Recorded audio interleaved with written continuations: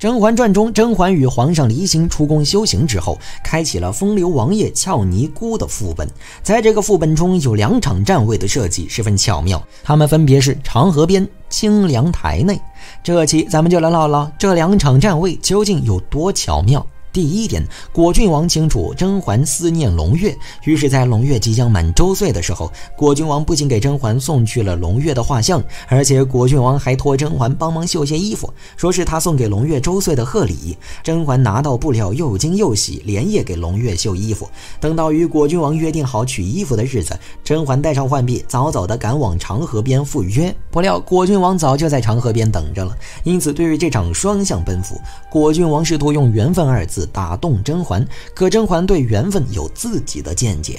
至于缘分，我总觉得事在人为，聚散离合都不必拿缘分2字做托词。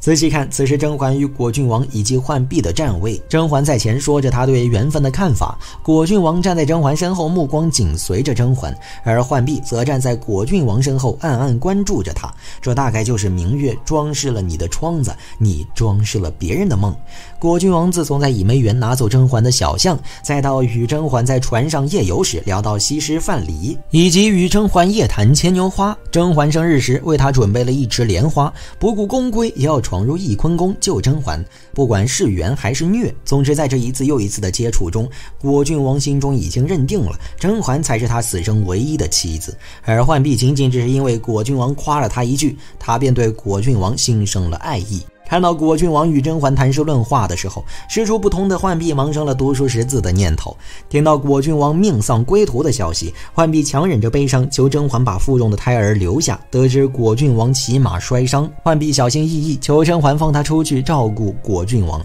如此种种，谁又能分得清是缘还是虐？人人都道果郡王一生都在追随甄嬛，殊不知浣碧的一生也都在追随果郡王。第2点，甄嬛被净白诬陷赶出甘露寺，为了在这大雪天有个落脚点，甄嬛连同槿汐以及浣碧冒雪赶去凌云峰。结果甄嬛在途中晕倒，被果郡王救到清凉台。因为甄嬛高烧不退，所以果郡王升堂雪地，人工降温。加上温太医冒着大雪赶往清凉台，深夜开药，又是降温又是开药，一通操作下来，甄嬛终于醒了。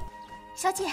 你醒了。有着上帝视角的咱们都知道，此时有3个陪护，分别是浣碧、果郡王、温太医。但咱们仔细看这3个陪护的位置布局，